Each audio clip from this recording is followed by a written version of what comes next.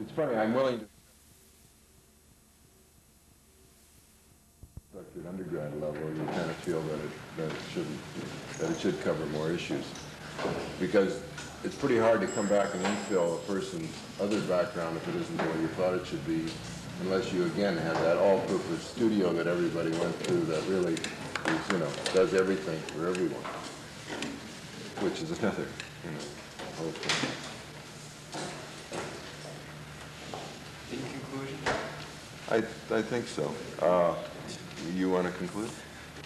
I wonder. Or you want me to conclude? Is that what I wondered when would be next. Well, my feeling is that I really think that rather than talk about it, I think every faculty member should really try to define the issues that they feel is important and that they're trying to accomplish in their own studio. And also, I think each of us should really come to grips with how we feel about the master's program in a definitive way, and I think that's true of those students who are going to be part of the curriculum group, how you feel about it, if you can, weed anything out of all of this. And then try to, get down to where we can really establish, yes, in general we agree to these factors, and this is what we can come to agreement on. If we can't come to an agreement on, then maybe we have a multi-level program. I don't know, but I think today we've thrown out issues, which is fine, and I think everybody you've heard everybody, where they come from, what they believe, what they think. Now I think if we try to, each of us go back and write them down, that would be helpful, and then... When is this going to? Well, what do we need? A week to do that? A week from... We're going to talk about curriculum then. A week from today, we try to define those issues very strongly, and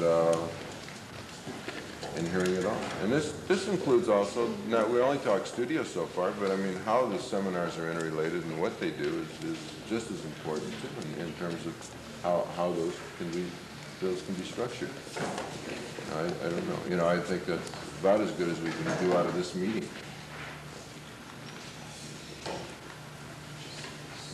So that would be next month then? Let's just run it on a weekly basis. Now we should hopefully by the end of that period, we've got to get down to what I would say is, well, we don't have to, but hopefully we could get down to the point where we could start, defining the program and those issues, and then have most of this material written by about the middle of November at the latest, because we have to get that much together. There are some other parts that will have to be handled, and also the format has to be handled.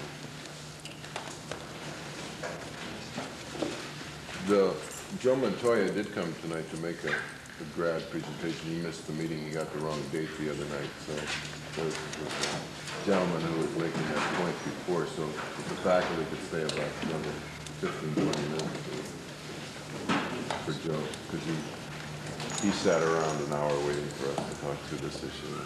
But it is relevant to what you're doing. So do you want to, right now, do you have it in? You have it in written. Two-page letter.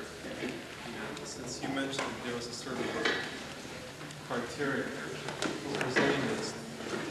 Oh, that came out of the last meeting. Okay, so.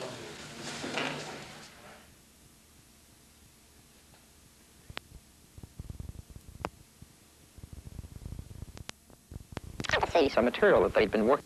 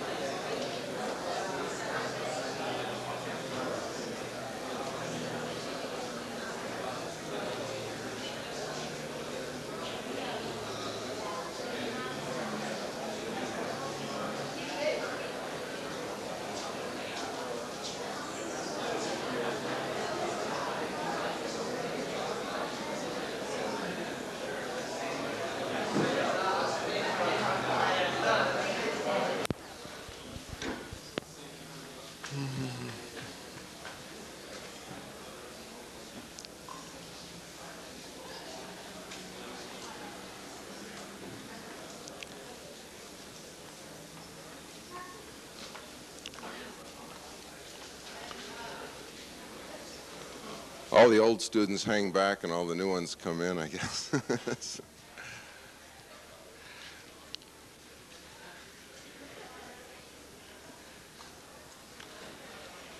Okay, once again, I'd like to welcome you back to SCI-Arc. This is the beginning of our 6th year and the first year of our starting as an accredited school.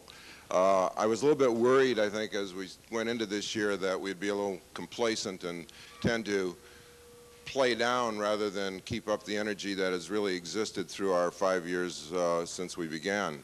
But I think, as I look at this year, I think it'll be probably one of our more exciting years. First of all, we've expanded our staff by quite a few. I think we have about 11, 12, 13 new faculty. And second of all, we're in the process of acquiring some new land up in Topanga, which I think will generate a lot of excitement as we look at experimental projects up in that area and possibly an eventual research center. And those of you who are going to be in the first year studio will probably be involved quite a bit up in that area, as will the independents, and many of the other studios will be doing projects related to the new land. Is it possible to pull in a little tighter? It would really be probably better, and then you can hear what's going on. Normally on the first day, what we try to do here, for those of you who are new especially, is to give you some sense of orientation, what goes on here, how we operate, meet the new faculty, get a sense of what the seminars are going to be, etc. And so this morning, first of all, I would like to introduce all of the studio faculty to you so that you'll have some sense of who you will be seeing and who you will be meeting with this afternoon when we break down for studios. The way the schedule is going to work this morning is we will spend about an hour probably in introductions of studios and seminars. We will then break for about a half hour, at which time Bill Simonian, Bill, do you want to raise your hand over there, will be available, Bill's back here, to talk to the new students who have questions. Most of you, I think, in your when you were being interviewed and when you came to school, were told approximately what you should be taking in your first year. You've probably been sent information on what you should be taking, and if you know the catalog at all, it's fairly explicit. But if you have questions, Bill will be there to answer them, and I will also be available if you have questions of me. Then from about 11 to 11:30, the people who have seminars on Wednesday mornings, so we don't lose this morning altogether, will meet with those people who are going to be in those seminars. So as we go through this, I'll be more explicit on which seminars we'll be meeting this morning. The other seminars will meet on their regular times, either Friday or next Monday or in the evenings as they are scheduled. At 11:30 then, I guess both Ed Levine and Jerry Compton will be showing a slide presentation of sort of the birth and growth of SCI-Arc. And that'll be 11:30, and it's going to be in this main space, right, Ed? And then we'll break for lunch until 1, and at 1 o'clock there will be then another slide presentation primarily related to ASC activities, right? It's the student chapter activities. And at 1:30 then the studios will begin, and they will go as long as, we will go today. Some will go probably all afternoon, some may go for an hour or two, depending upon the studio you're in. Okay, let me first then start out by introducing the studio faculty. And from where I am, I'm not picking everybody up, so I hope they're here. And those of you who are particularly in the front, it would really help in a way if all of you had kind of come forward, if the studio faculty come forward, because I think most of the new students are up front and they're not going to see you as you raise your hand and then disappear. So would the faculty come forward so that they'll get a chance to? Studio faculty first, and then we'll get the seminars later. Okay, go over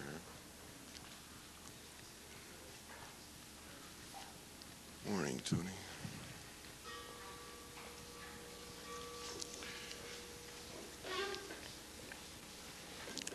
Okay, our first year studio, ARC 1, we have 4 faculty members, and I'll start first with Adi Lati over here,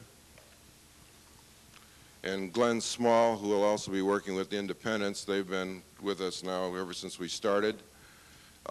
This year we're adding 2 new faculty, Tony Gwilliam, and is David Gray here? Yeah, and David Gray over here in the plaid shirt. Okay. That's all for all of you who are going to be in the ARC 1A studio or 1B studio, those are first year students. Okay, the second year faculty,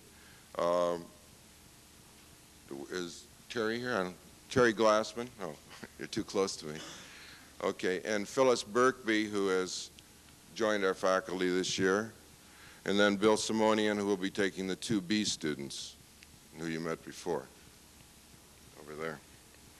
Okay, ARC 3 studio will be Jim Stafford, the white shirt, and a new member of our faculty, Howard Lathrop.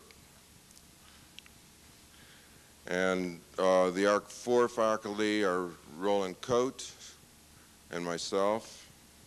And the ARC 5 faculty, both who are joining us this year, are Alberto Bertoli and Tony Lumsden. Now, the graduate ARC 1 studio faculty are Mike Rotundi. Is Mike here? Yeah, okay. Mike's standing in the back still. And a new faculty member, Dan Herron. Where's Dan? You're back there too. So they're both in the back. And the grad ARC 2 is Eric Moss. Is Eric here? I am right there too. So all the grads are down the middle. Okay.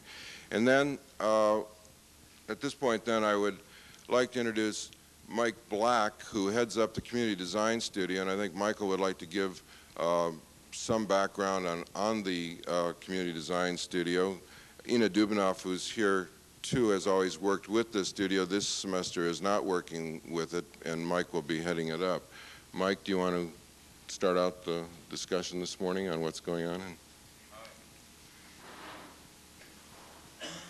Well, the Community Design Studio is entering its 3rd year here, and among our accomplishments, we finally did finish our Rincon research project, which is published, and the playground structure at the Ocean Park School is being constructed. Some of the students are still working on it. And for next year, there's a blurb that's available, and so I won't spend a lot of time telling you about it, except we're interested in making it really a vital learning experience, making it enjoyable and creative, and serving the community as well. The projects available so far are the 2nd year of Rincon. The 1st year of the Rincon Reservation Project was research, and the 2nd year is developing plans and programs that they can utilize. And this is part of a HUD 701 planning program. The other projects that are available are for the community of Rolling Hills, and they're really interested in having a music pavilion, and they're really interested in having us help them to come up with design ideas and to communicate with the community to encourage the project. Also, they want us to investigate rehabilitating some existing old commercial structures. We also get a variety of work suggested by the Community Design Center, and we have a play structure still to design for the Ocean Park Church. It's called, what is it called? It's the playground there. And so there's going to be projects coming in all the time, and it's basically a group experience, except there's going to be individuals bringing in thesis and other projects. And as long as they're community-oriented, then we're interested in bringing them into the studio. And we'll be meeting at 1 o'clock and read the blurb, and we'll talk about it then if any of you are interested in it. Okay, thank you.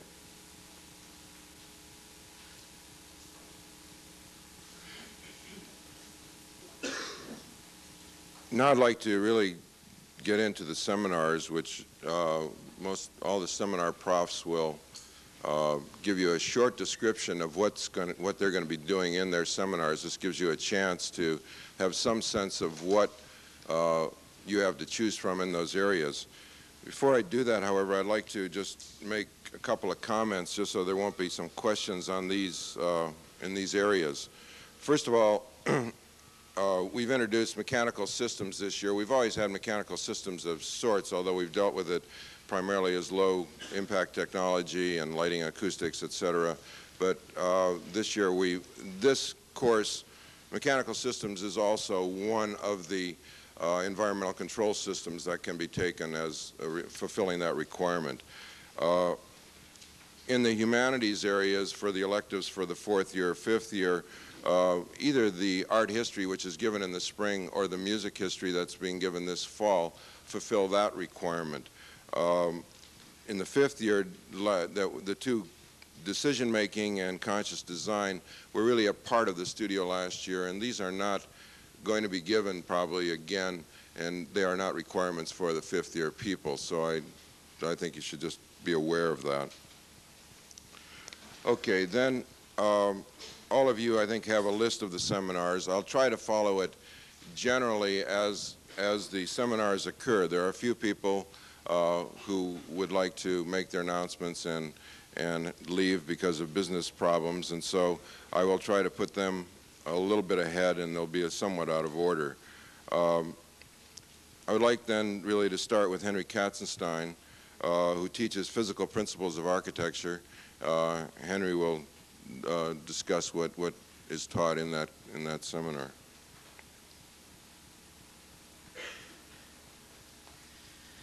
We primarily are trying to introduce the concept of quantitative thinking to students who are beginning their studies and may have had only a cursory exposure to mathematics and physics, and who will certainly need these areas reinforced for advanced structures and environmental control systems and so forth. It's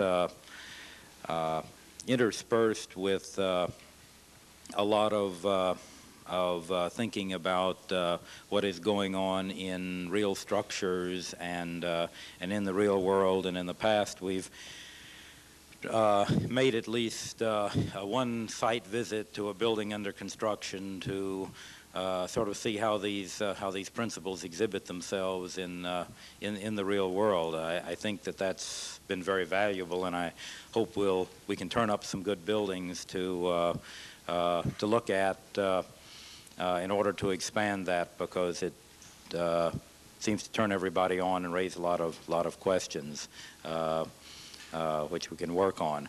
As far as texts are concerned, I prefer not to work with the text because we're trying to get out of the usual physics, mathematics mold of, this is the formula where you figure that, and this is the formula where you figure something else. There'll be enough of that, unfortunately, in advanced work, but instead to see if we can puzzle out the mathematics from the principles of what's going on. Useful thing to buy if you don't have one is a copy of Parker, which is, I think it's called Simplified Calculations for Architects and Engineers or something like that. If you go to Hennessy and Ingalls and ask for Parker, they'll know exactly what you mean. And it's a book which will stand you in good stead through the rest of your professional career when you have to look up and see what is the standard way of calculating this, that, or the other. It's called Simplified Calculations for Architects and Engineers, and it's by Parker. I don't know his first name, but everyone knows what Parker is. It's, pardon? Harry. Oh, Harry. One of the things I'd like to ask, which sounds a little bit carping, and that is that 8 o'clock is a terrible hour for everyone, but In the past, when we've met on Mondays, it's been a disaster hour with everyone recovering from the weekend and wandering around, wandering in from anywhere from 8:30 to 9 o'clock. And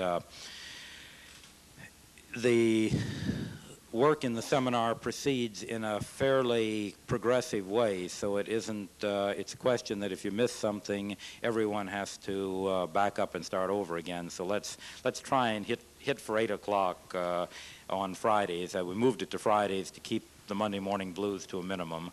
And I think if we really apply ourselves to getting there and working at it, that everyone will find it rewarding. Thanks, Henry. Glenn Small will introduce natural structures. Both of these are the introductory to advanced structures, and for people who don't have the background prior to coming in to move directly into the other structures class, these are the two requirements prior to that class. He'll introduce both natural structures and at the same time talk about the independent studio, which he runs as well. Glenn?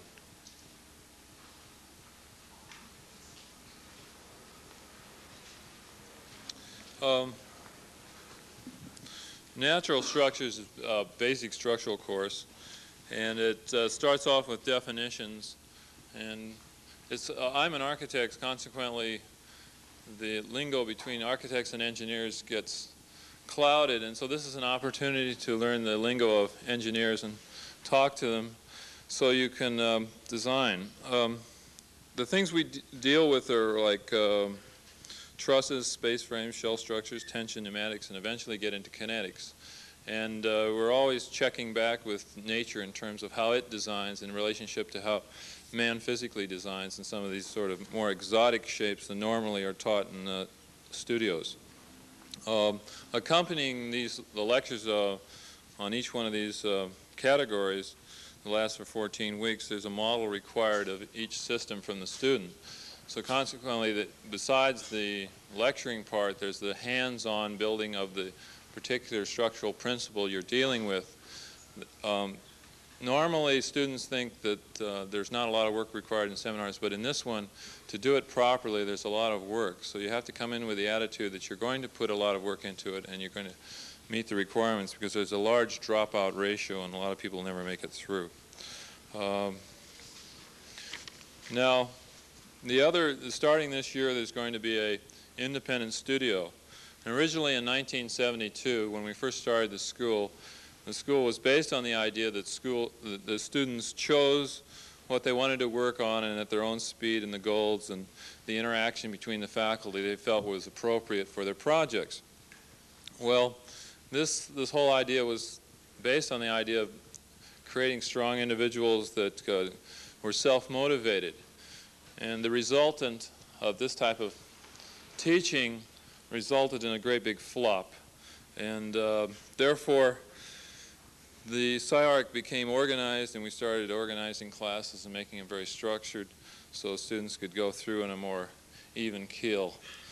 Well, this is an attempt, this studio is to bring back some of the principles that were previously sought by having an independent type person, and still give them a class to interact with. In other words, it had always been available here that if a student wanted to choose a project and work on it on their own, they could, but to get faculty to create the project and to have interaction with other students was rather difficult because they felt rather left out. Well, this is an attempt to bring a group of students together that have all specific interest in a variety of different areas, and that they can choose and work on it. And also they can choose the faculty to interact with. They've chosen one permanent faculty of myself, but at the same time they're going to go into the rest of the faculty and get a couple others to create their projects. So that'll be going. And Terry Rainey is going to speak now. Actually, the students put this all together, and I was probably the last leg of the culmination of the situation.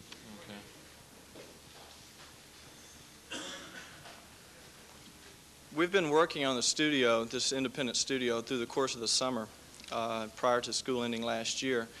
I'm not going to repeat what Glenn just said, but he said it very succinctly. There's been a difficulty in the past with the independent study program for students to isolate themselves and get off in the corner, and there's not much feedback back and forth or interaction. This is what we're trying to accomplish with this independent studio, and that's all at this point.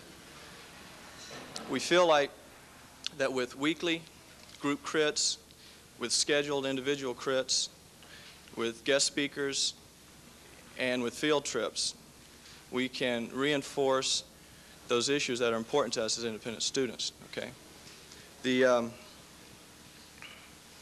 As far as the scheduled crits go, individual crits, we're going to start scheduling them on Wednesdays for independent students from 5 to 8 p.m. on a sign-up basis. 5 to 8 each Wednesday, and there'll be a poster around for those of you interested in that. This is going to be the basis for individual crits, from what I understand from Ray. We'll be coordinating that effort for the independent students. The independent studio is based on the premise that interaction and feedback will serve to strengthen the people doing independent study at SCI-Arc. We have, as students, coordinated the whole project and organized it. And we're going to rely on people within the studio to keep this ongoing process and working on it to get out any bugs in it, because there's about a dozen of us that have worked on it through the summer.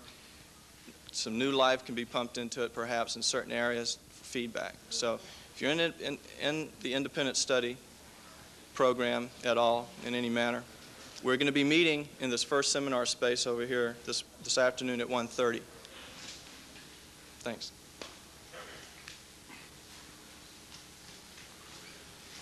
Jonathan Kirsch has a deadline with LA Magazine, so he wants to introduce early. I might have taken him past his deadline already.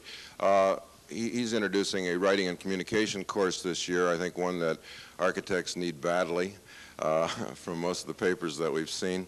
And Jonathan does it with a great deal of zest. So come on. Well, first of all, I have to say it's New West Magazine that I have a deadline for. We don't mention Los Angeles Magazine around the office. As a matter of fact, when I was going to sleep last night, there was a radio commercial for LA Magazine, and it just spoiled my whole night. I'm Jonathan Kirsch. I'm going to be teaching a writing and communication course here on Monday night, 7 to 9. This is a spin-off of a kind of dog and pony show that I've put together over the last 3 years as editor of LA Architect, which you may be familiar with as the publication of the Southern California chapter. Basically, it's a seminar focused on the practical communication problems that architects face. Probably extends to architectural students as well, and we certainly intend to make it that way. I've given the seminar under the auspices of the Southern California chapter, also in some private firms and through UCLA Extension, so it's been pretty well tested. What we try to do is start with the most basic writing and speaking skills. And I can guarantee you, after spending 3 years of talking on the phone with architects, it's a very basic problem.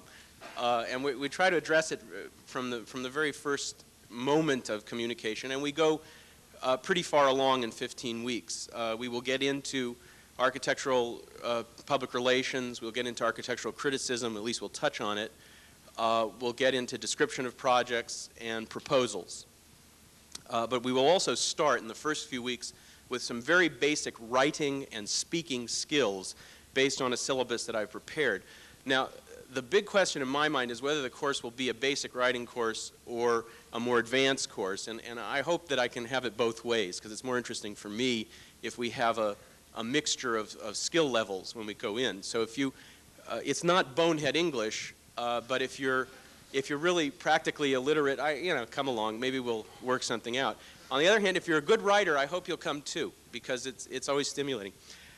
We will have some guest speakers. John Dreyfus and Art Seidenbaum, the architectural writers for the LA Times, will drop by to talk about architectural journalism. John Pastier, if I can catch him, will come by to talk about architectural criticism. We will have somebody from Dim Jim to come in to talk about the corporate image, the architectural image, things like office stationery, preparing proposals, things like that. And we will also get a professional architectural public relations counselor in to talk about those areas. Beyond that, I just want to say that what I try to do in my courses for 2 hours on a Monday night is make them kind of entertaining and fun, and that's what I'm hoping for. We will have very little outside writing assignments. Most of the writing you do will be in class. We will also have a lot of what I call games, not meaning to demean it, but we'll have mock negotiating sessions, mock interviews. You'll have an opportunity to get up and read something that you've written or say something that's on your mind. And unless you're prepared to open your mouth, you know, that's what this is all about. The last thing I want to say is that the first time I came to SCI-Arc, I sat in that cubicle up there and listened to Rainer Banham give a speech, and I was sort of putzing around the desk there looking at all the models and the T-square and all the symbols of architecture, and I noticed a little pocket dictionary. And I was really inspired. I thought, well, here's a Renaissance architect who also has need of a dictionary. And I've used that anecdote in every class I've ever taught. I say, over at SCI-Arc, those guys, those people have dictionaries on their desk. Now, I probably found the only cubicle in SCI-Arc that had a dictionary. But I don't know, maybe after my course is over, we'll have a few more dictionaries around. Well, I hope I'll see you on Monday. Thank you. Thanks, Jonathan, and thanks, Ralph Mersina. Okay, now we'll pretty much follow the order from here on out then. Steve Albert, Project and Office Management.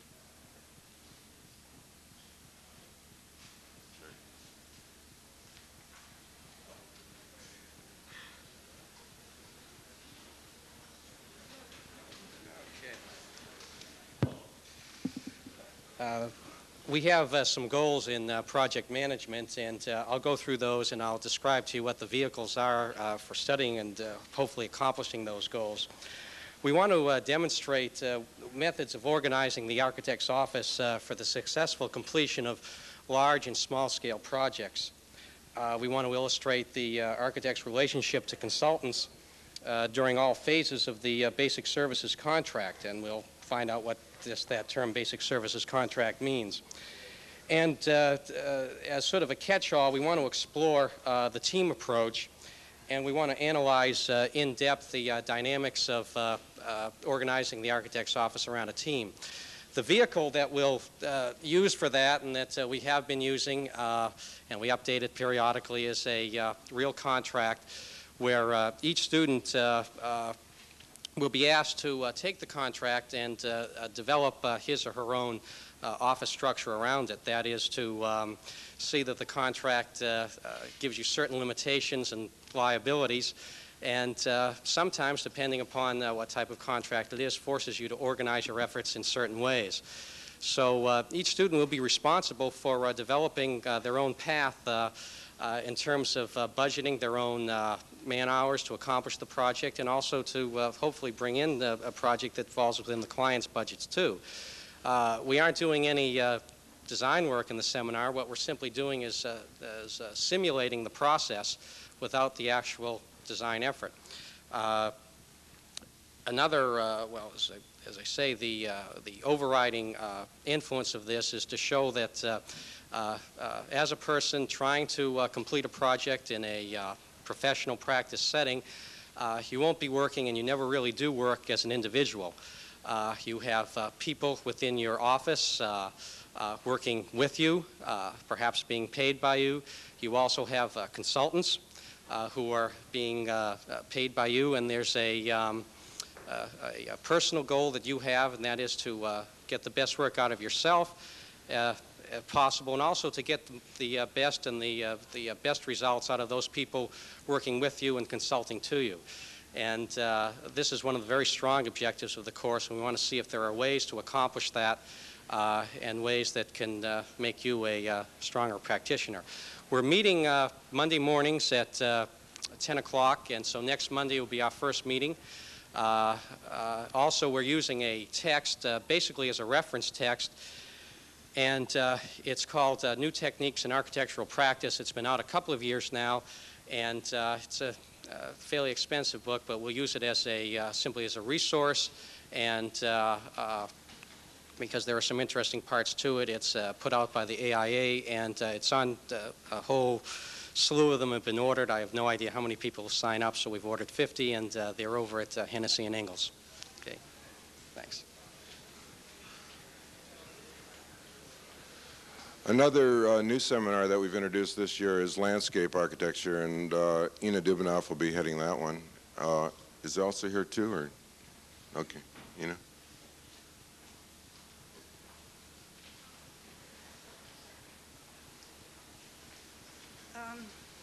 This course will cover several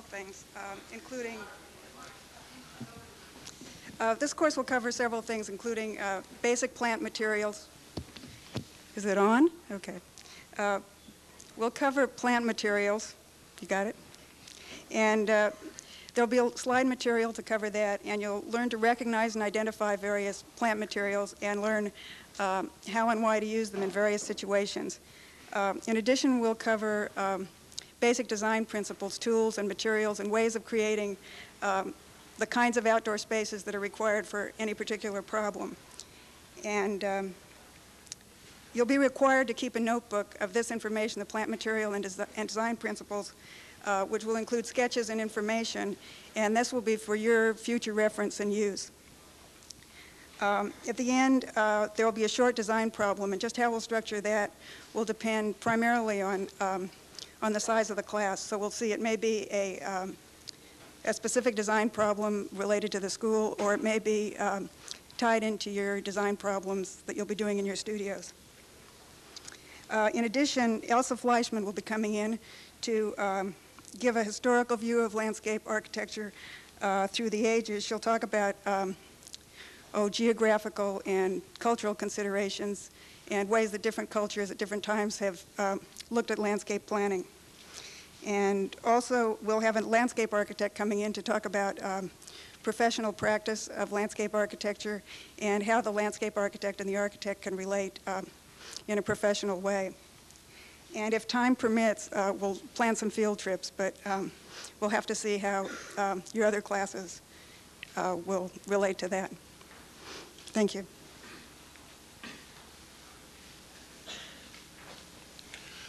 For those of you who come into SCI-Arc, say, without somewhere between 45 to 60 units of work, there's a series of courses that in general education that we ask you to take. One of these is Ascent of Man, which is taught this semester, Civilization, which is taught in the spring, also the Architecture, Planning, and Social Sciences, Economic and Political Theory that's taught in the following year, plus then the humanities electives. Most of you do come in with either previous degrees or usually enough units of work to not have to necessarily take these courses. Yet, I think for a lot of you that I've interviewed through the period of time when you've gone to community colleges and so forth, I think some of you've usually just taken maybe one or two courses in the general education area other than your mathematics and English courses or history. So sometimes these are good for you as well. Ray Kappe teaches the Ascent of Man course and also the Evolution of Modern Movement, so I think she can probably introduce both of these at the same time. Shelley?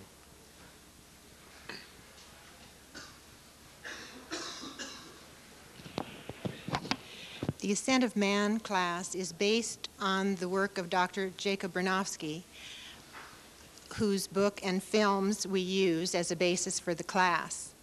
We read not only his books, but extended materials that have been developed to interrelate with the films and the books. We discuss, we evaluate, and the end result is tremendously broad exposure to the interrelationship of science and cultural development, because the Ascent of Man really traces the accomplishments of man through scientific achievement. We'll meet on Monday mornings at 10 each week for the semester. The Evolution of the Modern Movement is an architectural history class that runs for 2 semesters. We start in 1850 and we come up to current times in architectural design and development. We study the influences the cross influences between the continents from America to Europe, from Japan to America, and become familiar with not only the architects who produce the work, their philosophies, but also develop a design vocabulary that is useful in your studio work. The Evolution of the Modern Movement class meets on Wednesday mornings at 10 o'clock.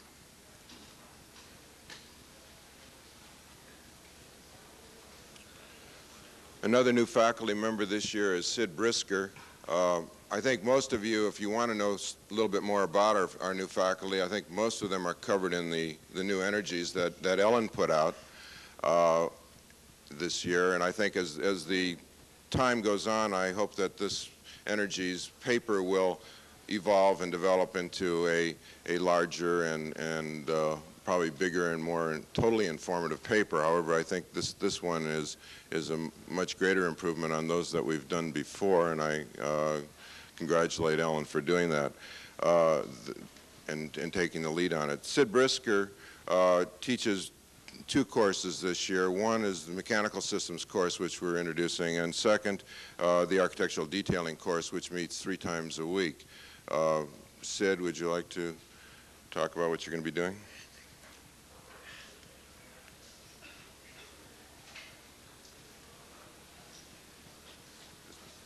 For those of you who want to really talk, why don't you move to the outside completely if you're not interested, so that the people up front don't have to listen to the mumbling in the back all the time.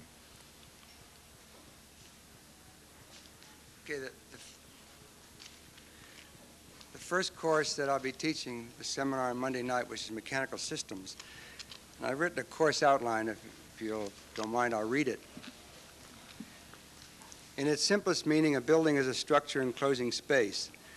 Aside from the aesthetics which depend on the shape, form, mass, texture, color, space relationship, and so forth, there are 2 other considerations which must be met, namely function and comfort. No good? Oh, it's working. I guess I'm not. The course will deal with those mechanical systems in a building which are necessary to satisfy the functions carried on in the use of the building and necessary to provide the desired comfort of the users or the occupants. The course will take a symbolic building and analyze the requirements for mechanical systems for both the function of the building and the comfort of the occupants.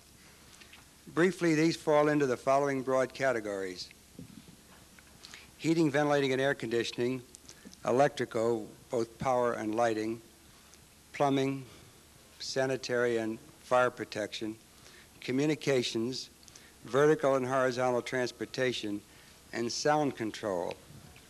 Now, since mechanical systems utilize energy sources which originate with fossil fuels, which must be used conservatively, the course will also address itself to energy conservation, particularly as dictated by governmental regulations. The course will also address itself to alternate sources of energy, such as solar energy, wind power, and water. Now, during the course, we will go through design processes. That is, we will go through the process that the consultant engineers use in determining the equipment that will be used in the building. This is necessary for an architect to understand this process so that when he designs his spaces, he will understand what constraints the building, or what constraints the building will have as a result of the required mechanical equipment. However, an architect, while it would be well if he could do the design, if he understands the process, and then he will be able to work better with the consultant. And this will be our objective. There will be no textbook, there will be no examination, but a paper will be required in which the student will, as a result of the course, will write a paper on his understanding of the relationship between the architect and the consultant engineer in the design of a building. The other course, which I will be conducting, will be the seminar on architectural detailing. Now, in architectural detailing, I approach this as a language. That is, architectural working drawings or detailing is a written language designed to communicate to a builder all the information he needs to construct a building exactly as the designer has conceived it to be. In other words, it is a communication, a form of communication between a producer of one system to the producer of another system. And like all languages, the language of architectural detailing has evolved over years of usage and is generally universally recognized. And like all languages, it is not an end in itself, but rather a tool for communication. And what we will stress then is the need for proper usage of the language and clarity, understanding. The language of architectural detailing utilizes a combination of graphic illustration, symbols, numbers, and written notes to communicate to the builder the directions for correctly constructing the architect's design. And as with any good communication, the meaning and intent must be clear with no possibility of misunderstanding. The quality of architectural detailing is judged not by its elaborateness or innovativeness of style, but rather by the clear and simple way in which the meaning is conveyed.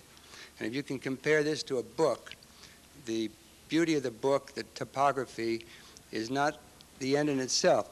The meaning in the book is the end in itself, and this is what we will stress. The day that a building is completed, the working drawings can be thrown away. The building is the object, not the working drawing. It is a tool, and we will treat it as a tool. We will divide the course into two sections, or two parts. The first part, we will take a very simple industrial building.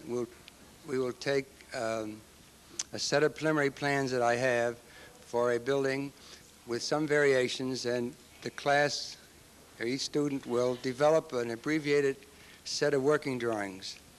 And then in the second half of the term, we will deal with Type 5 wood construction detailing.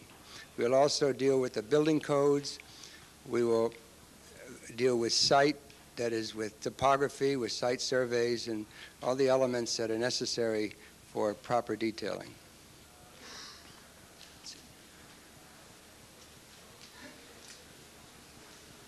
I don't know if it was made clear to you on this last class, but the Architecture 3 people will be taking it this fall only, and the Graduate 2 people will be taking it in the spring, because we would have, too great an overload otherwise.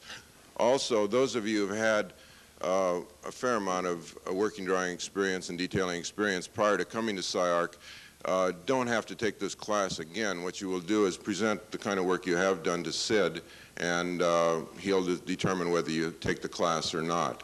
So many of you, I know when you've been interviewed here by either Bill or me, have been told that you'll be given credit for that class. Many of you from the junior colleges have done fairly good work already in this area, and it's probably not necessary for you to do this.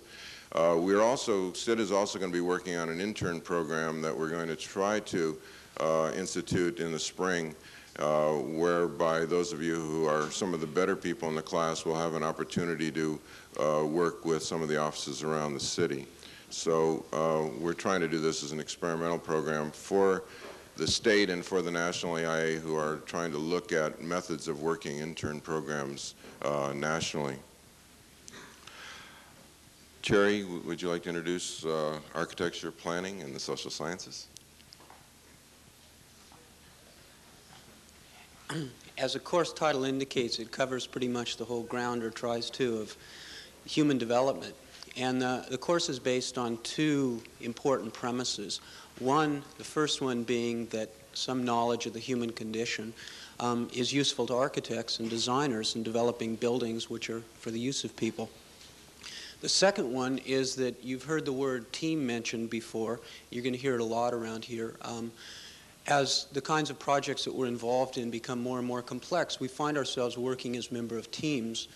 And in fact, the teams, I think, are beginning to develop into more interdisciplinary kinds of people with diverse skills. What we're trying to do in the seminar is give you, one, an exposure to the disciplines of human development, which includes areas which are traditionally called physiology, psychology, sociology, anthropology, things like this. And to begin to develop an understanding of what some of these fields have to offer to you as a designer in terms of insights into the human condition and how that might influence the design work that you'll be doing. The course was developed last year as a kind of experiment in looking at how we could bring an understanding of some of these social science areas into the program in a way that would be meaningful to architects and architecture students. And we developed a kind of informal working relationship with the Wright Institute here in Los Angeles, which is a psychoanalytic institute. And there are a couple of people from their faculty who will be coming into the program who will be teaching with me in the seminar. The seminar will include a physiologist who's an MD, a psychologist who is involved in areas of developmental psychology and cognitive intellectual development, and sociologist involved in dynamics of groups, social relations, and also somebody who has main interest and background in cultural influence on people and how that influences ways in which we relate to space and the environment. The program will be broken down into 4 phases, which correspond basically with what could be loosely described as sort of distinct stages in human development: infancy, childhood, adolescence, and adulthood. And rather than studying psychology, sociology, anthropology, or any of the disciplines specifically, what we're going to try and do is focus on the human being and look at the human being as they evolve through these various stages from the viewpoint of the different disciplines which have been developed. So it will be taught as a team. The meetings will be Monday evenings from 7 to 9 o'clock. Some of you who may have some background already in some of the disciplines may be interested in coming to the first meeting, which will basically be a kind of more thorough introduction as to the kinds of materials we're going to be covering and how the course is going to be run and what kinds of things we'll be involved with doing.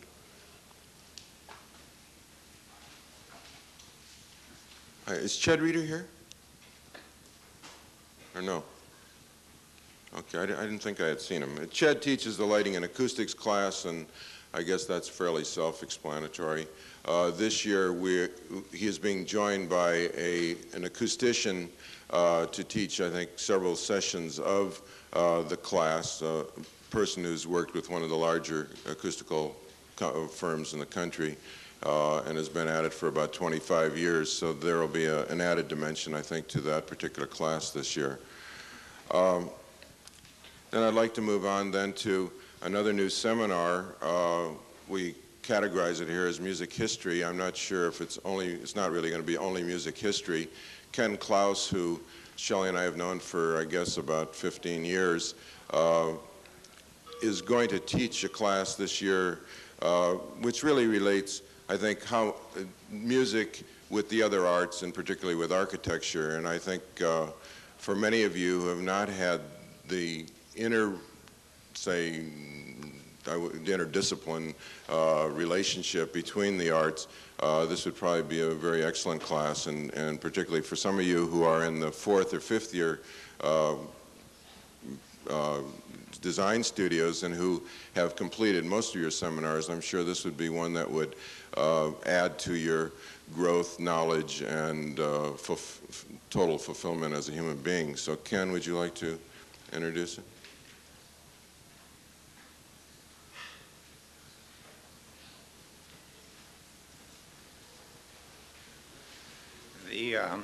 The music, or the European history, is particularly rich in influence and variety of influence and articulation.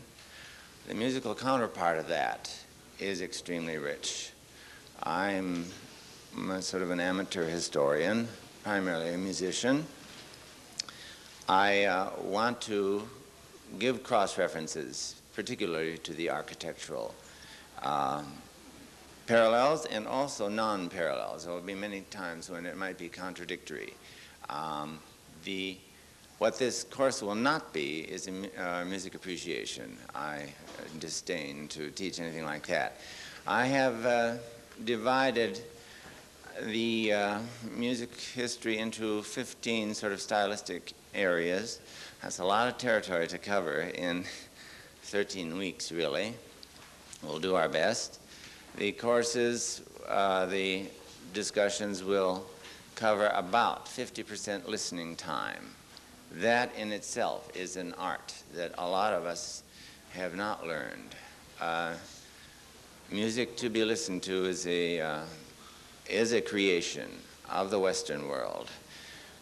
These times we're kind of getting away from it. We're using it for purposes again, so that it takes an intellectual involvement as well. Now, I won't get anything technical that is not apt to your purposes. I certainly don't expect to bore you with things like that. As I say, 50% of it, about half, will be actual listening. A quarter of the time will be my talking. I enjoy doing that very much. And about a quarter of the time in actual discussion. I would like to have you vouchsafe your opinions. I don't know that there's anything else on that. Thank you.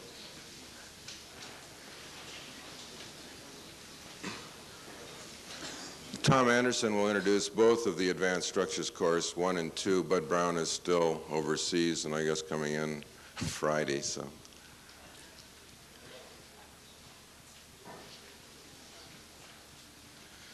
Okay, it's kind of unfortunate to be teaching the most grueling class at SCI-Arc, but between Bud and I, we're going to be teaching the structures courses, and my intent is to give all of you people sort of an overview of how the engineer and the architect work together.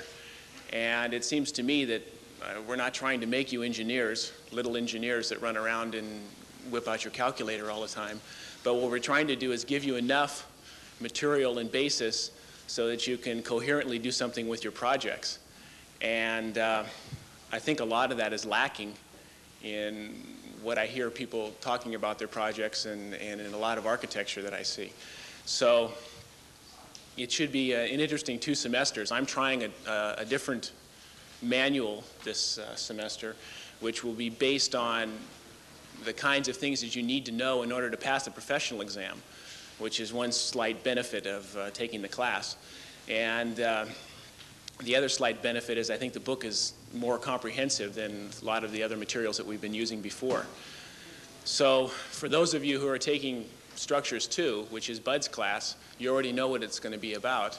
Structures 1, which I'm teaching on Friday, starts out with talking about how buildings react under loads, what kind of loads that they are expected to take, and then going into the theory of why certain materials hold up and can maintain these loads under these various conditions. And finally, in the first semester, we'll be talking a little bit about steel design. But I think the basis of the first semester is more theory. The basis of the second semester is more practicality. As far as the students go, I think the theory is the most important part. I think that the practicality is important from knowing how things go together physically, but all the calculated and the complicated parts of that you wouldn't probably be coming in contact with anyway. The theory, though, is vital for being able to come up with something that's a practical approach to what you're doing. I think that we'll have a number of field trips and slides and various other supportive material to try and make it a little less painful. There is going to be a tremendous amount of homework, and I know that I'm sure that Bud, and for sure for myself, will be having a couple of quizzes and a few problems that will be mandatory in order to pass the class. And I found that the quizzes were a good indication for me what you guys were learning, what you people were learning or not learning. The mandatory problems worked very effectively in having people go through a complete set of calculations for something. So with that, I know you're all going to drop out, but we'll see you anyway.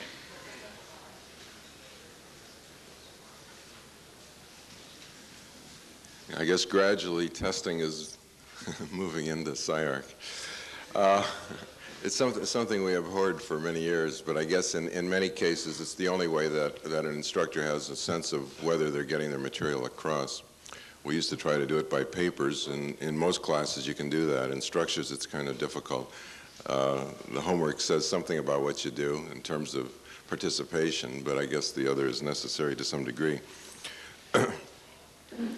Rex Lotery is also joining our staff this year, and will be teaching a very comprehensive course in urban design.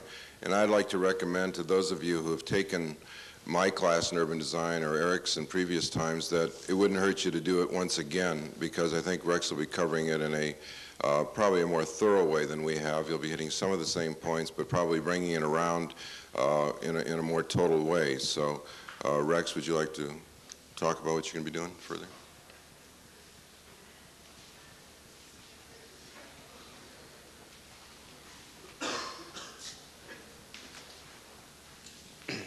In a sense, the title of the course, Urban Design and Planning, is a little bit of a misnomer.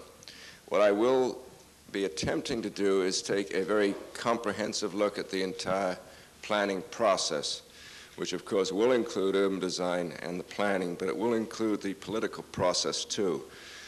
And we'll show you how the politics, the federal, the local, the regional function is very much a part of that total planning process.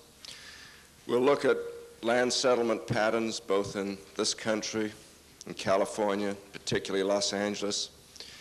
We'll look at the redevelopment process, public housing, the urban crisis, the entire land planning process, again at a federal, regional, and local level. In addition to that, we will look at the new town movement, the European new town movement, the American development in the new town process, and alternatives to the new town movement. In addition to that, we'll be looking at environmental law, resource management, and finally, we'll be looking at proposed processes, political, governmental planning processes for the future. Thank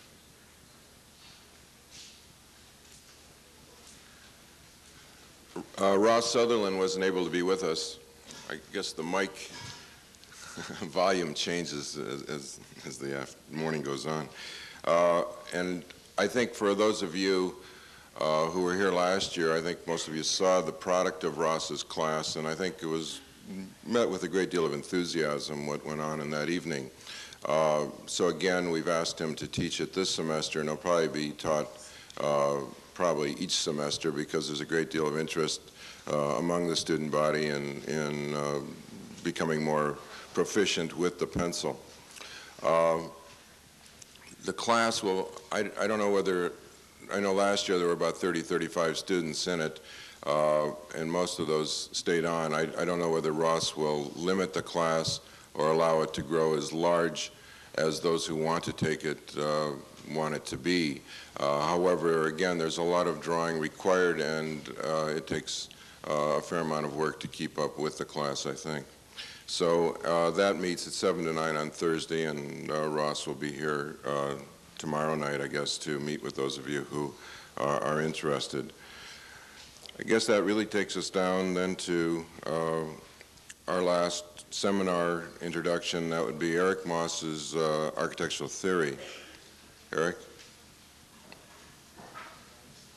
He was here earlier. Did he leave? Is Eric here? Or?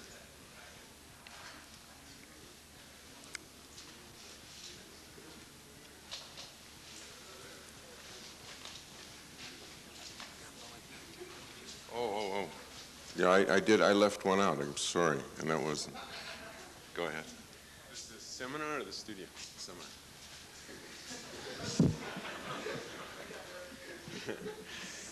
The seminar is a little bit like the Twilight of the Idols class, different title, different personalities, similar format, except the weekly paper is not required, but rather than the people who you don't know, some of the Russians, my labor. Lizitsky and people like that. And a little bit at one project which I got interested in just because of some legal problems that we happen to have, which is this thing in Copley Square in Boston, which involves the library, McKim, Mead, and White, the Trinity Church by Richardson, and this John Hancock building done by IMPA's office. So it's a kind of a smattering of a number of things. It's not linear in its structure, just a number of things that I thought would be of some interest to you, subjects, and that are also of some interest to me. That's it.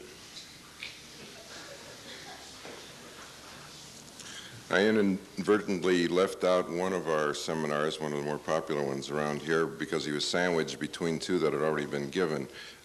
Jack Park teaches low-impact technology, and this semester it'll be given, I think, just as the first semester class, but I think in the spring we'll probably expand that into a couple of other seminars. So Jack, do you want to introduce it?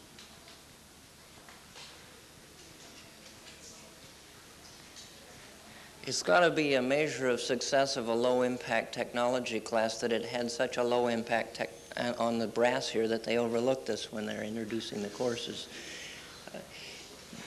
I had a flash come into school this morning that, you know that for $3,000 you can buy yourself a ride in the space shuttle? And that, for $500 today, you can get what they call a gateway special. That's a deposit, and of course the balance has to be paid before you fly. But it gets you, if you weigh less than 200 pounds and you can fit in 5 cubic feet, which I think you can, they will bolt you to space available in the cargo bay in that thing, and take you for a ride out there. Now, maybe that sounds a little off the wall because I'm supposed to introduce a low-impact technology course, but I think I should warn you that in the long run, it has profound effects on how you will design, how you will think in an architectural field. The spin-offs that will filter down life support systems, recycling of wastewater, shower water, etc. When they go into outer space and they build these space stations, for whatever reason they build them, be it warfare or civilization advancement or whatever, they must work with life support systems, and they must be of the lowest possible impact technologies usable because the cargo costs such a fortune to send into outer space to do the job. So at any rate, this is a growing field, and I think the space shuttle thing was appropriate to introduce. And you can do it. I mean, there's a lot of people around who are buying seats for their kids just, because that's something to do. One fellow in Atlanta, Georgia, bought 5 seats. He only has 3 kids, so he gave 2 of them to the local university. It's tempting for my company, Helion, to buy one and give it to SCI-Arc and see which one of you gets to go. In low, let's see the hands. Who would go? All right, all of you issues people can deal with that one, all right? In low-impact technologies, we deal on a superficial level with heat loss calculations from a dwelling, and then we turn that dwelling that's losing heat into a solar-powered dwelling that gains heat and balances itself. That's a superficial level. What we're really dealing with is the design approach that you need to get into the use of low-impact technology, most specifically solar energy for heating and cooling of architectural forms that you will create in other studios and other seminars. And in our studio, in our seminar, you are asked to do certain kinds of calculations, and they're very simple. They're almost arithmetic. So we would ask that you purchase a copy of Other Homes and Garbage, which is published by Sierra Club. If you can get by that title, you can get by this course. And you can get that at Hennessy and Ingalls. And it's also a good shot if you'll run over to Save-Ons today.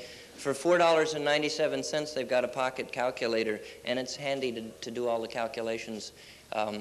You know, you probably, your parents probably paid over $1,000 to your local school board to teach you the skills that's in a $4 calculator. So it's a growing and changing world. You really have to understand that. And low-impact technologies, is it still required, Ray? Hello? Yeah, okay, it's required, so you don't have to listen to me. You have to be there. But some of you who, if you don't have to be there, you'll find that it's worth being there anyhow. If nothing else, a bigger class makes it an awful lot more fun.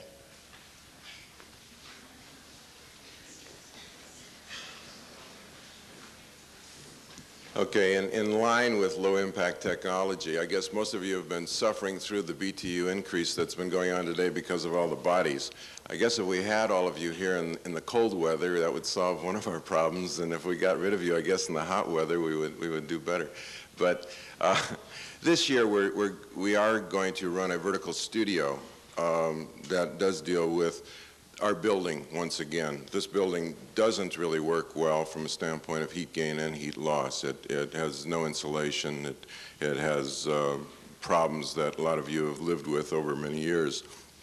So the second-year studio, the fourth-year studio, the independent studio are going to spend several weeks analyzing the building, and hopefully by about the fourth or fifth week there will be an all-school meeting discussing some of the problems and some of the issues and some of the approaches to solving what our problems are.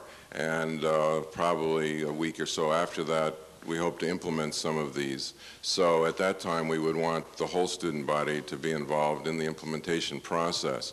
About the same time as that goes on, I hope that some of the structures, like our rhombics that we had originally hoped to move out to the site, to a natural site when we first started SCI-Arc 5 years ago. We'll open up a new space. We have the penthouse space that's never been generated into anything tremendously usable. And so I think there's a lot of things still to be done within our structure here, as well as what's going to start to happen out on the new site. And so, as I said earlier, we look forward to an exciting year, and as we move through this fall and spring and next summer and through the years ahead. I don't know how we ever end up on time, but we do. It's not 10:30, which is what I expected to be, but it's strange to end there. We will break for about a half hour now. I'll give you a chance to disperse, walk around. Those of you who have questions, maybe before we break, I'll ask if there are any questions that might be of a general nature that would be beneficial to everybody. Those of you who have specific questions of Bill, Bill, you're going to go up to the library? Is that what you're going to do? Okay. Okay, and see how many students there are. Okay, those of you who have specific questions, hang in here for a little bit, and then we'll see how we'll break that down. At 11 o'clock, oh, wait a minute, I left out the very important part of the whole program here. I knew I would do that. Thank you, Sherry.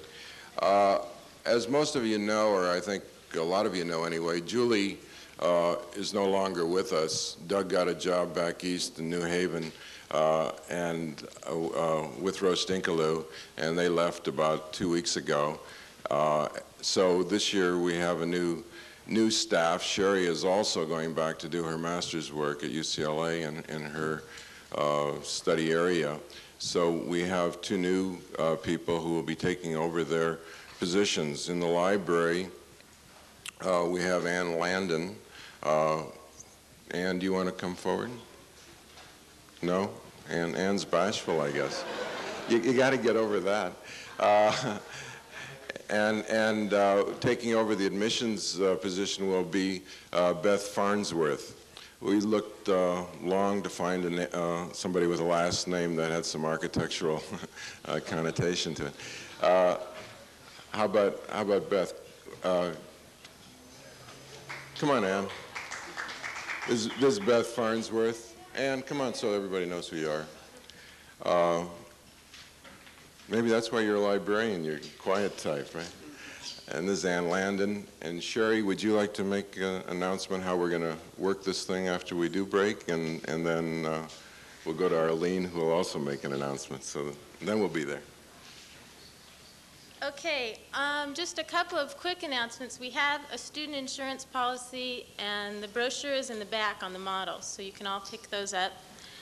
Also, all the new students will have mailboxes as soon as we have a chance to revise the whole system. So start checking those in about a week. Cube space right now is sort of limited. So I'd say check that in a week as well, okay?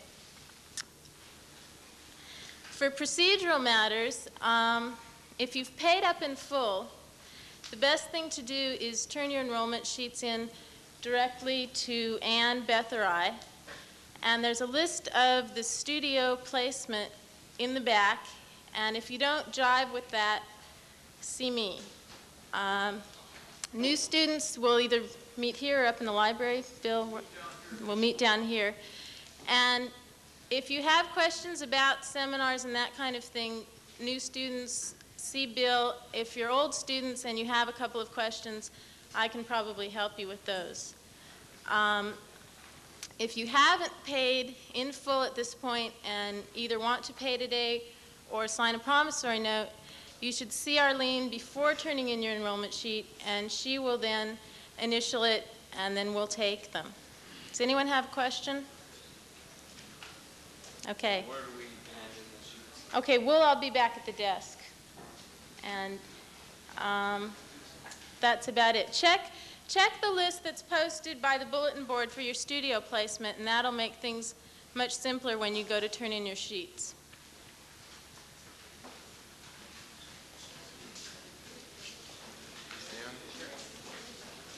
Okay, my name's Arlene, and I just wanted to give you a few notes as far as payments.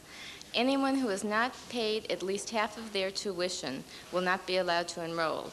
So we expect at least a payment of $440 from everybody today. Let's see. If you have paid, then you can go see Sherry. If not, you must see me first, and I can arrange a promissory note with you. However, the promissory notes are much more complete this year, and I ask that you take a promissory note and fill out the promissory note in full before coming back to see me. The only thing that you should leave blank are the actual amounts on the promissory notes. Let's see. There's a late fee of $15 that is charged on the 15th of each month that you owe a balance. Therefore, we can keep, adding the $15 if you hesitate in paying the balance in full. If we should have a return check from anybody, there's a $3 charge to you. Foreign students who require the I-20s, there's an additional $50 foreign student fee. And I'd like to let you know now about the progress we've been making as far as the federal loans, because I know you've all been anxiously awaiting that. The last word from Washington is that we are approved for federal loans, and our number is on the way to us. However, that doesn't mean that you're going to be able to apply for loans immediately. There's a lot of paperwork that has to be completed before we can finalize your papers and your applications. I understand also that the BEOG program, which a lot of you have been waiting for, which are grants, we have to make additional application for, which will take additional time. So we will be eligible for the loans before the grants. Now, I've contacted two local banks, Bank of America and Wells Fargo Bank. Both of them more or less cut off the applications that they're accepting as of September 8th, which is tomorrow, and there's no way that we can have any information for you by tomorrow. So anyone who is interested in obtaining a federal loan should contact their own bank and find out their own bank's individual requirements. If any of you have received a previous federal loan from another college or another bank, you're going to have to go back to the same bank, because banks won't give you a loan once you've received a loan from another bank as a student loan. Also, most of the banks, from what I've found out, won't give you a loan unless you are a second-year student and unless you have been a resident of California for a year. The banks may differ from bank to bank, but that seems to be the general policy. Any of you who are students from New York or who are under, I believe it's 21, and have parents residing in New York are eligible for federal loans, I believe up to $2,500, where the California loans, from what I understand, are only available up to $1,500 per year. Are there any questions from anybody? Okay, thank you.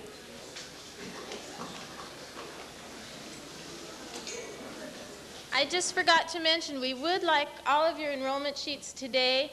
And if you decide to change your mind about classes, there's going to be a sheet up in the library for you to add or drop classes, so that each time you change your mind, Anne won't have to go through all the books and change the class lists at that point.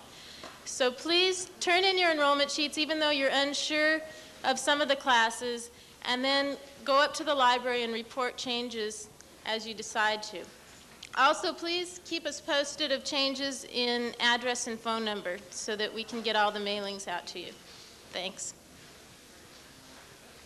Really organized now. Before we break, I want to state where the seminars will take place so that when you come back at 11 o'clock, you'll know where to go. These are just for the Wednesday morning seminars now, so you'll have a chance to meet with the people who presented.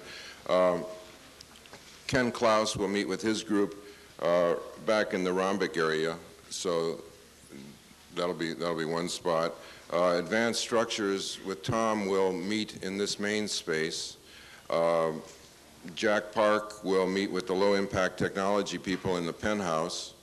That's 3rd floor up. Evolution of the Modern Movement will meet at the west end of the seminar space downstairs. Rex Lodi's Urban Design Studio seminar will meet at the eastern end of the seminar space. And Sid Brisker will meet with the architectural detailing class, which meets every day on Wednesday, up in the mezzanine upstairs. Okay? Later, when we meet for studios, let me just give you where those meeting places will take place so that you have, when you come back at 1:30 this afternoon for that, you'll know where to be. Architecture 1 will meet in the penthouse. Architecture 2 will meet, the Glassman and Birkby will meet at the west end of the seminar space downstairs. Simonian will meet at the eastern side of the downstairs seminar space. Arc 3 will meet on the mezzanine right up here. Arc 4 will be down in this space here, in the main space. Arc 5 is the inflatable down back there. We'll meet back in that seminar space in the cubics back there. And the graduates will both meet in the 2nd floor seminar or studio spaces, which are right above this group. They're at the 2nd floor on the other side. The community design studio will meet back in this room at the western end of the mezzanine. And I think that takes care of everybody, doesn't it? Any studio? And the independents, where do you want them to meet, Glenn? Also upstairs in the penthouse? Should we do that? Yeah. Do you want to take the penthouse too? And then, okay, all the independents will be upstairs in the penthouse as well. Yeah. Urban Design Seminar will be at the eastern end of the downstairs seminar room. That'll be at, in a half hour. So are there any questions anybody has of a general nature? Okay, why don't we just break then? Yeah, just a minute. Stay here if you have questions about what seminars you're going to be in.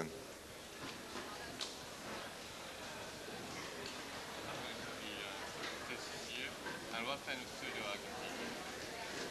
I mean, individual studio or I think I have to take studio work, right? Yeah. 5th year. Well, then you should take the 5th year studio. That would be the best. Oh, yeah. That'd be the best for you.